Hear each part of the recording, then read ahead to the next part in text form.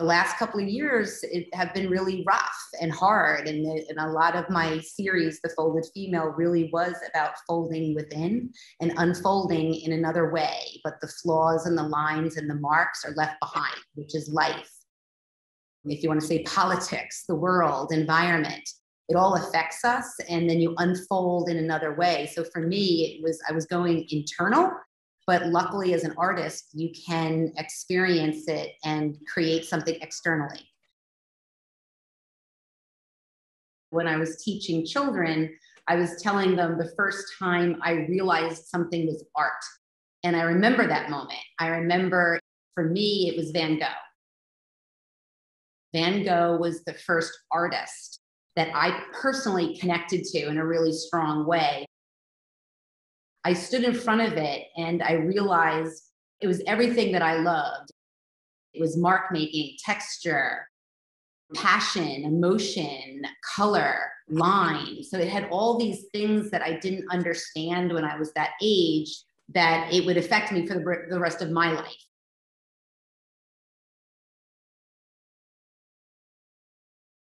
I always kind of thought of myself more as a maker. I didn't think like I want to be an artist. I am an artist. Sometimes my joke is that I go to my studio every day, but sometimes I make art. I wasn't really good at school. I was okay. My book reports did much better when I drew the cover. So, I just kind of realized that I started getting attention through the visual arts. I communicated better than I did in other formats. So I kind of just found myself there. I go through the phase of being really monochromatic. That's because of my love of charcoal and paper. I go through a period where I have to just draw black and white, and find that rhythm of mark making and erasing and layering. And then in the winter, it's like all those years that I spent going to the Met when I was a little kid, all of those romantic expressionist paintings are in my head. And I have a series that I reflect and I create my feeling of the paintings. I absolutely identify so strongly with New York and the Met. It was definitely really inspirational and educational for me my entire life. My dad grew up in Manhattan and we moved to Long Island. And the one thing that he did was that he kept the family dentist. And every time we went to the dentist, we'd go to the Met. My mom would say, "Oh, let's go to the Met." That was just part of my life. It was just, I thought everyone went to the Met. When you went to the dentist, I mean, you go to the dentist, you go to the Met. I realized that all those years, that was part of my education. It was my visual artistic education of constantly being in the Met. And it's about scale. I was a really little kid and these paintings were so big. And the Rosa von Her's Horse Fair, it's a huge painting. It is the size of a wall. And it is passionate and beautiful, and it has energy and movement. It speaks to everything that I try to speak to in my work. It brought all my emotions, and I stood in front of that painting and I felt it completely. And I'll never forget, my mom whispered in my ear and she said, "And it was done by a woman." And I had no idea what she meant, but I thought, of course it was done by a woman. I love horses, and of course a woman painted it. But not until I was at Pratt and I went to the Met, I realized what she meant. And I also realized that I didn't understand the paintings, but I felt them. So my series, when I go back to and reference the masters, it's always about a feeling. A lot of the sculptures, especially in the other room, the one that's adorned, they're mobiles. They're meant to move and dance. They become their own characters. Like sometimes I come in here and I'm working by myself, but I think I work with all these ladies. And I hang out and we talk, and then I reinvent them and move them and create a different piece. So this woman right here, she was a tall woman in the Flatiron. She was this woman who was hanging and dancing. And then because of everything that was happening politically in the world, she folded. She folded within herself and just paused. until she'll come open again and become something else. So that's why I love them. Like I was always attracted to theater and acting and dance when I was a kid. I actually thought I was going to go into that. But instead, I'm able to create these pieces that have their own story, drama, or emotion that they want to send out. So it's my way of kind of connecting all of the arts that I love: sound, music, dance, theater, poetry. It all comes into one piece that I could cut and fold and put on a wall. So for me, that's a little bit of a magical spot for me, that I'm able to put all of that into one piece. So I fall in love with the paper ones, even though they're so fragile, but it's part of the fragility that I love. I love the fragility. I love the having to fix them. And they're more real to me. I'm just going to show a couple of pieces here. These are actually made out of paper.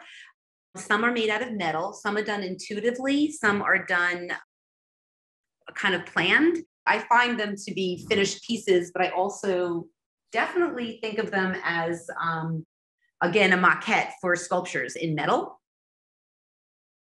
Here's some clay work. I did this at Salem Artworks. It's a really great residency if you want to look into it. That's called SAW. And I made a lot of clay pieces there and wood pieces and put them in their wood fire. And it's a really great place to work. So I have a lot of different kind of organic folded females here. These are all the maquettes, and I hand cut these and bent them. They're made out of metal. And so these were done by me, but I also work with a fabricator who does them really heavy and big with much thicker gauge metal. I guess this would be called my more decorative stuff. I love working in ceramics. I love working with clay. These are the pieces that I work on in the winter.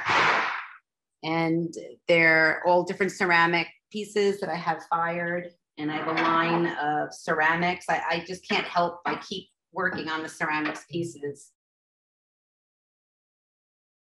This is a piece I actually collaborated with another artist. That was something that I really loved doing and I want to do more of. It was a vessel. A friend of mine, Marilyn Dale, she made the vessels and then I would cut them up and then create other sculptures out of them. So we're going to continue that series together.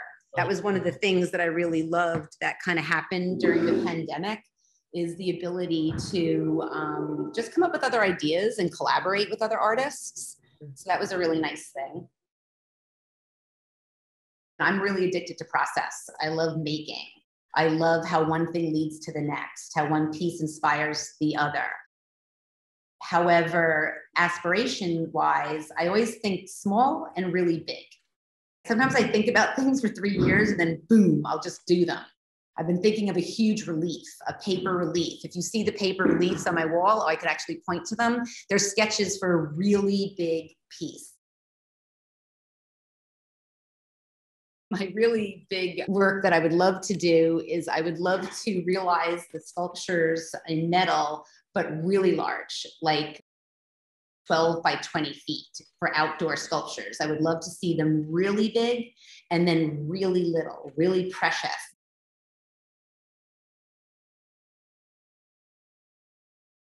I made everything really small and little during the pandemic.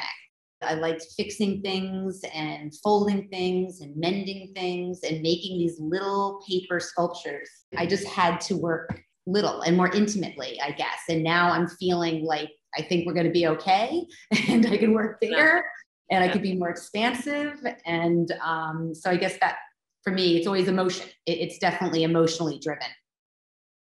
I'm a female. I walk through this world in a female form.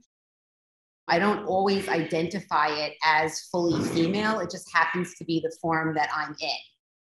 So it really is more about the physical way of drawing a figure, but it's really a way of showing more emotions and the feelings of the impact of something and then the outcome of it. So I really use it as a way of showing and celebrating my own life, passion, and experiences. Thank you for joining us for the Orange County Arts Council virtual studio visit. This program is made possible by donations from people like you. 50% of donations go directly to the artists featured and 50% to the Orange County Arts Council programs. Please consider donating today. You can donate by going to ocartscouncil.org. The Arts Council's virtual studio visits are presented in partnership with the Newburgh Free Library and are made possible in part by NISCA,